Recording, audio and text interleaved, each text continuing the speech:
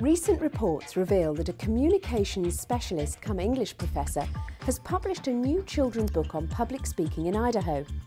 In this video, we take a look at the newly released book and ask a public speaking expert his thoughts. My name is Gemma. Welcome to Public Speaking News. The children's book, Ruby Lee, tells the tale of a young girl who has stage fright ahead of reading her prize-winning essay at a local celebration.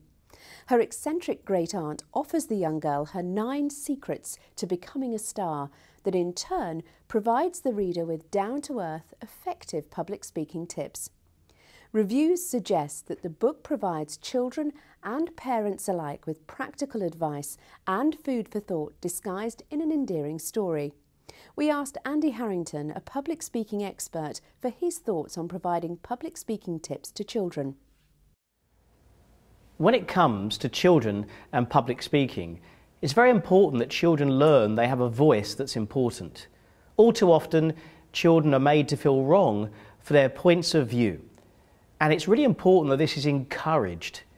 So one of the best ways that as a parent, or indeed someone that is a leader of children, you can encourage them is by asking them questions to seek out their point of view.